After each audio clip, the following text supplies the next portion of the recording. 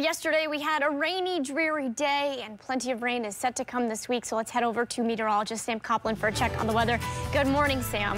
Hey, good morning, Emma. Yeah, that's right. This will be a wetter, but also a milder week. Now, today not included. The system we had yesterday is continuing to pull away. So yes, we're left with a lot of clouds, but we're dry. And you'll notice that these clouds look like they're hanging onto the valleys. Well, that's exactly what's happening. It's just low-level clouds leading to some fog and reduced visibility. Places like Saratoga Springs right now, 39 degrees there on our Freihoffer sky cam. So it's very patchy in nature. Some spots have great visibility, but a place like Bennington and Rutland, very diminished. So if you are out over the next few hours, maybe use a little bit of extra time, leave some extra distance between you and the car in front of you. That fog will burn off, may again take a few hours, but by noon, we're up to 51 to 56 degrees. And by this afternoon, while it's not going to be a bright day, 55 to 60 within range of a few record highs across the area. Beyond this, though, as Emma mentioned, we are turning more unsettled, especially by the middle part of the week with near daily chances for showers. I have a better estimate exactly when this will happen, so I'll share it with you coming up